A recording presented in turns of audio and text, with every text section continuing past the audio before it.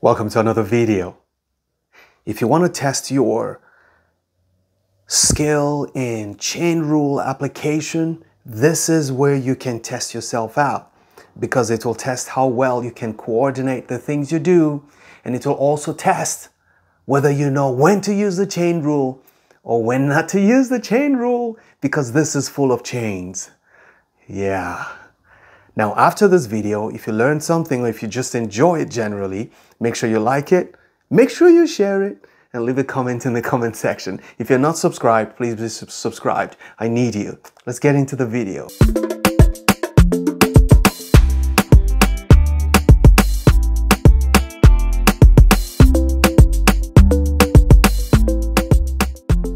We have a chain of x's just stacked up as exponents like that. And we cannot apply the power rule because the power rule only works when you have numbers as the exponent. But now you have x there, so I can't do the power rule thing. So I have to find a way to differentiate this. So to make life easy for myself, I'm first going to replace all of these things here with a letter. Maybe I'm going to say u. So I'm going to say, just to start, let u be equal to x to the x to the x. Therefore, y will be equal to x to the u. One question, why am I starting from the top? You cannot start from the bottom. So should I have taken the first three as my u? That would be incorrect. You start from the stack on top and you keep chaining all the way down. Okay, it's important that you don't make any u substitution you do, don't divide it. You have to take a stack and then take a stack. You keep coming down. For example, 2 raised to power 2 raised to power 2 will be 2 raised to power 4 because you do this first. Fortunately, 2 raised to power 4 is the same thing as 4 raised to power 2. Let's do 3. 3 raised to power 3 raised to power 3 is equal to 3 raised to power 27. It is not equal this. So 3 raised to power 3 to power 3 is not equal to 27 raised to power 3. This is not correct. So do not stack this first before stacking this. That will make your work incorrect. This is what is correct. You stack the top first before going down. Okay, so let's go back here. So you can see why I did my substitution of the top part to be my u, so that y equals x to the u. Now, I want to differentiate this quickly. So, what is dy dx? Dy dx is going to be, I don't know, because this is a function of x. It is not just a number, so I can't just do dy dx even by implicit differentiation. So I have to bring this down first because it's a function, so I have to apply. I've taken logarithms of both sides, so I don't know what this is, but I can say that the natural log of y is equal to the natural log of x to the u, so that the natural log of y is equal to u natural log of x. And now I can do my differentiation. If I differentiate this side, implicitly, I'm going to get y prime over y equals, when I come here, I'll have to use the product rule, right? I'm going to have to differentiate the first and keep the second, plus keep the first and differentiate the second. If I differentiate ln x, what do I get? I get 1 over x. I'm just going to write it as point times 1 over x. Okay, so it looks like I'm almost done. I can say that y prime will be equal to, because remember, this is what we're looking for, the derivative of y. So I can say that y prime is equal to, if I multiply both sides by y, I'll be multiplying this whole thing by y, will be equal to u prime ln x plus u times 1 over x. Okay? And everything multiplied by y. The only thing we don't know in this answer is u prime, right? Okay, but what did we say? We know u. We already said u is x to the x to the x. And we know y because y was the original question. The only thing missing is u prime.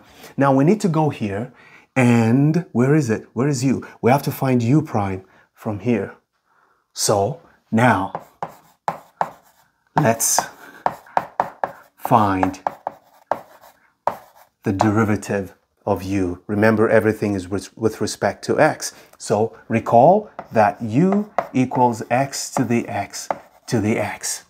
This is hard for me to do, so I'm going to say let's do t be equal to x to the x, so that u is equal to x to the t. Remember, you stack from the top again, and we can take the natural log of both sides. Ln of u will be equal to t times ln of x if you take the natural log of both sides. Let's get rid of this. So now I need to do the derivative thing again. If I take the derivative of both sides, I'm going to have u prime over u will be equal to, I need to apply the product rule again, just like we did here. So we're going to differentiate the first t prime and keep the second. If we keep the second, it's ln x. Plus, we're going to keep the first t and differentiate the second, which is 1 over x, times 1 over x again.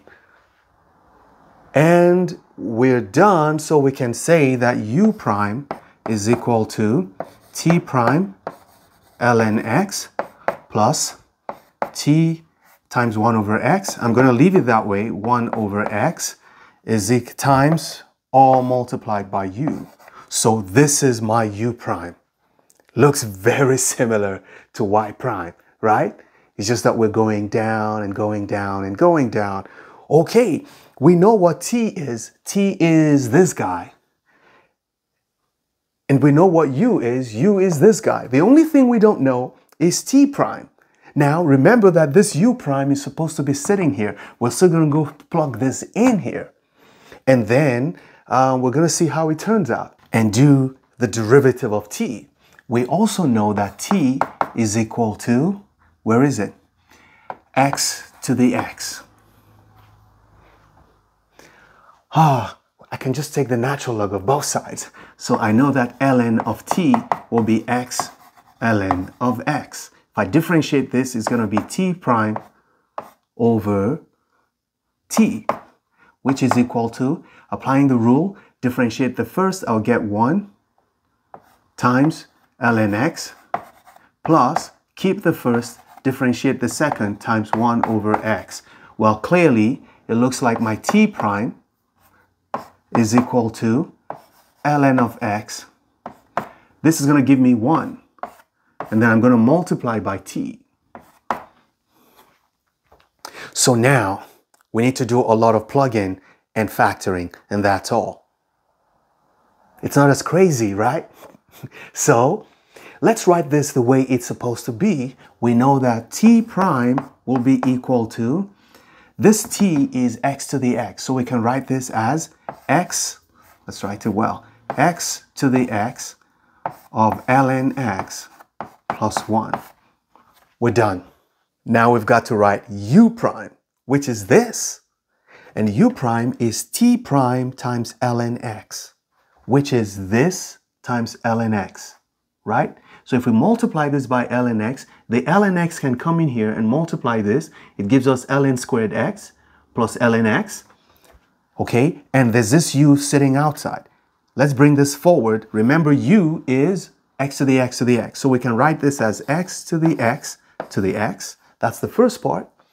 Multiplied by t prime times ln x will be x to the x, this one.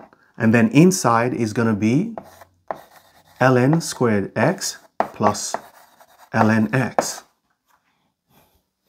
Now what is here is t times 1 over x. What is t again? T is x to the x. So it's going to be plus x to the x times 1 over x. Okay. Why am I not multiplying? I don't want to. I'm going to leave it this way. You know what? I want to distribute this because I don't know what's going to happen.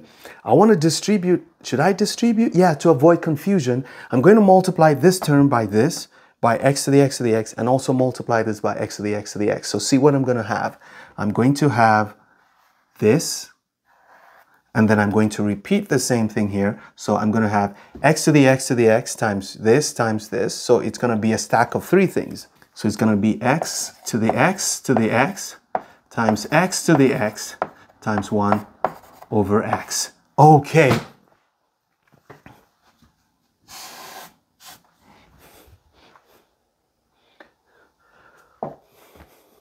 Here we go. Now, do I want to factor the common things? For now, let's just leave it. This is our u prime. Now, we need one more step. We need to go back to the beginning. Y prime is u prime times ln x. That's the only thing we need to do. Everything else is set. We just need to take this and put it here. But look at what's happening to u prime here. The only thing happening to u prime here is that it's being multiplied by ln x. So let's try to multiply this by ln x. Let's evaluate. U prime ln x will be equal to this times ln x. And when you multiply by ln x, you can bring in the ln x to multiply this. It's going to be x to the x to the x, x to the x, and then this will be equal to ln cubed x plus ln squared x plus, this one will take one ln x to x to the x to the x, x to the x times, I'm going to put the 1 over x on the other side, and we're going to have, no, let's write it here, 1 over x, and then we're going to write ln x. This is this term here. So we just computed this. So my final answer is basically this plus this and everything multiplied by y. Final answer. I need space for that. Where do I write it? Okay, I'm going to come back here and write my answer. I changed my mind. I'm going to try to write y prime here. So we're going to have y prime will be equal to this expression, which is this, which is going to be x to the x to the x times x to the x. You have ln cubed of x plus ln squared of x plus x to the x to the x, x to the x times 1 over x ln x. So this is this plus what we have here is going to be x to the x to the x times 1 over x. And everything is multiplied by x to the x to the x to the x. That looks beautiful. Now, this is the final stage. I just need to factor as many things as possible.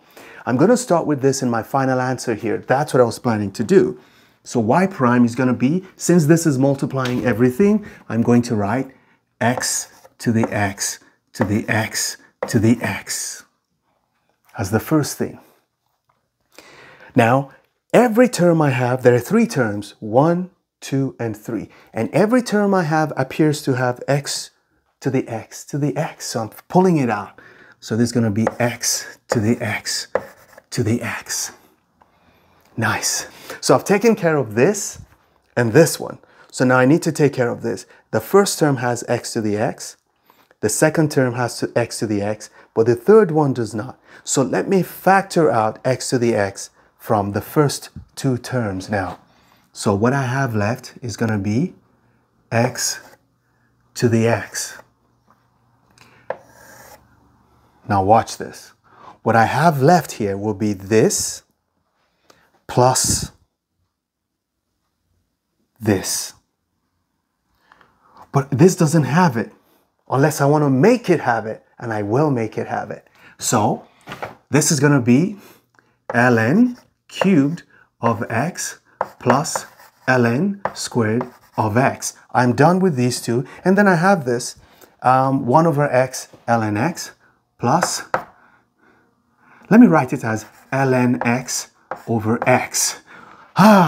So there's one more term left because this is the only guy here, 1 over x. How can I make it have this also? Well, remember that when you factor something, so this is, it means you're dividing it by whatever you factored out. Look at this, 2x plus 6. If you factor out 2, what you're really doing is dividing each of the terms by 2. So this is x. So if I want this guy also, the last guy, to have x to the x, I'm going to divide x, 1 over x, by x to the x, which is the same thing as x to the negative 1 divided by x to the x. What would that mean? That would mean x to the negative 1 minus 1, which is x to the negative x, minus x plus x plus 1. Come on. This is what I have. So that's it. I'm going to write this as plus x to the negative. Let me just write x minus 1, like that.